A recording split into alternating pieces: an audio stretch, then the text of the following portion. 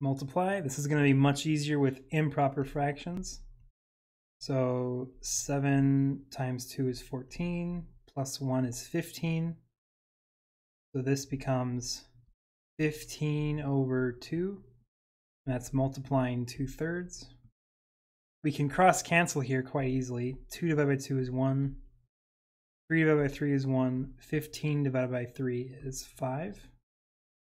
And now on top we have 5 times 1. On the bottom we have 1 times 1. We get 5 over 1, or just 5. 5 divided by 1 is 5, so 5 will be our final answer. 7/8 of 4 and 1/14. Again, improper fractions are going to be the way to go here. So we get 7/8 of, I shouldn't say equals, not really good.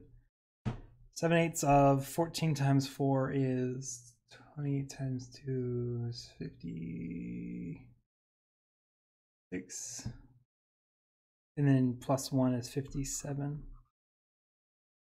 Let me make sure of that. Yep. Okay.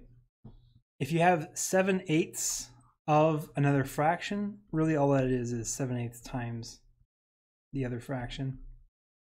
And all we have to do is reduce. 7 divided by 7 is 1. 14 divided by 7 is 2, not 1. 57 times 1 is 57. And 8 times 2 is 16. Reading the blue type here, we have type a whole number, proper fraction, or mixed number. This is an improper fraction. We need to make it into a mixed number. How many times can 16 go into 57? It can go in there 3 times evenly. 3 times 16 is 48. So 57 minus 48 is 2 on 7 is 9 over 16. 3 and 9/16.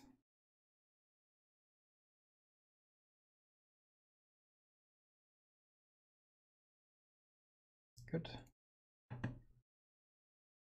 Shingles are laid so that 5" or 5/12, 5 inches is 5/12 of a foot, are exposed in each layer. How many feet of roof will be covered by 28 courses? So if 5/12 of a foot are exposed in each layer,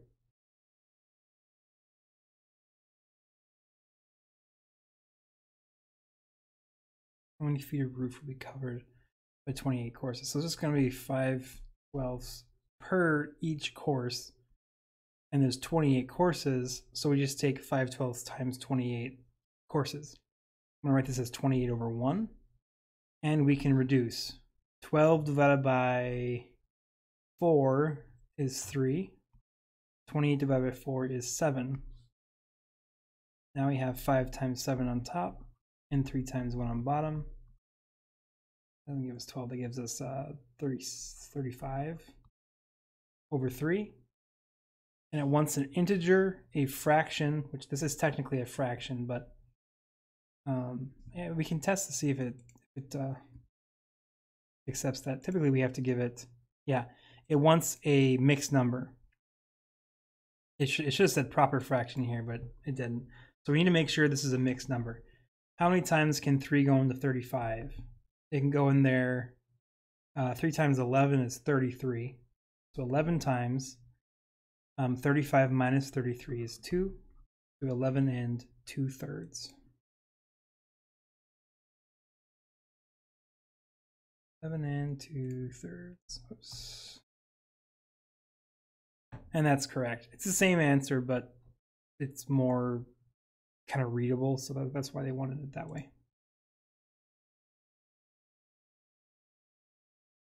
What length of 2x4 required to make 12 benches where each leg is 14 1/8 inch long?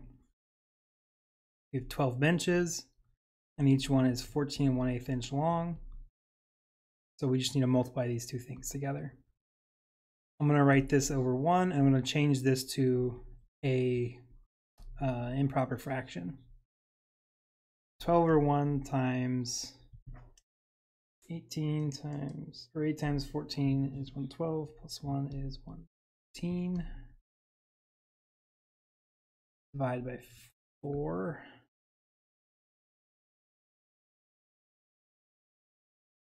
Now we get 3 times 113 over 1 times 2.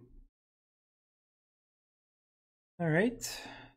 3 times 113 is 339 over 2. This one's going to be easy to do by doing 339 divided by 2. Gives us 169.5, which means we have 169, and well, since there's only 2 there, the only thing this can be is 1. It has to be 1 over 2. If it were 2 over 2, that would be an improper fraction. If it were 5 over 2, then we'd be doing it wrong in normally. So whenever you have 2, you know that you have to have 1 on the numerator, because we use this method of calculating the mixed number. Hopefully that makes sense. 169. I should use the